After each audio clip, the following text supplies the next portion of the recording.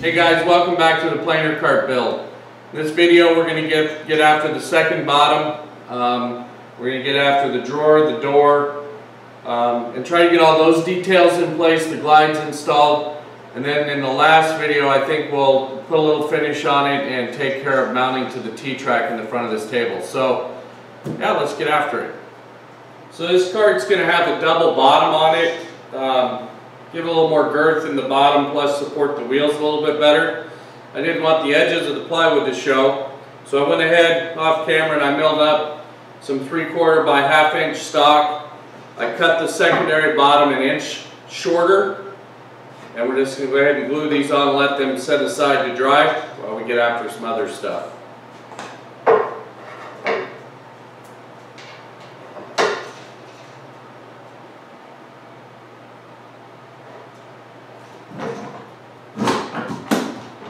So I left both of those just a little bit long, and I'll trim them to fit the panel after everything's cured up.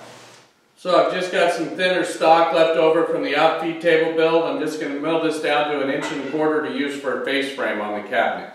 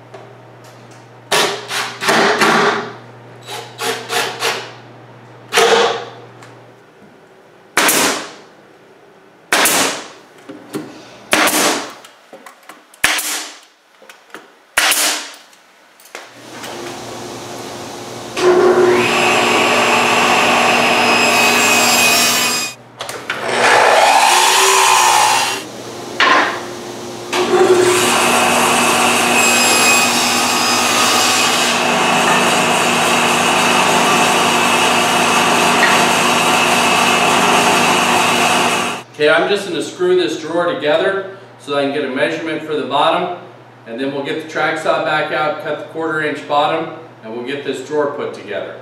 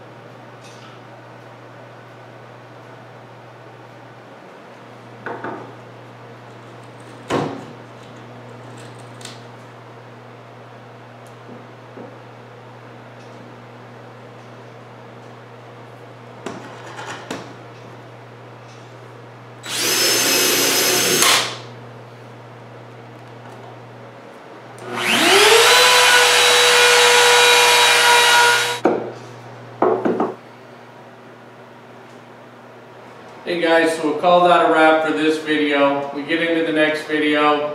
Still a couple of details, put the finish in. I think I'm going to add a shelf in that bottom cover, but we'll do that in the next video. This one's running a little bit long, so yeah, stay tuned. We'll get after it again.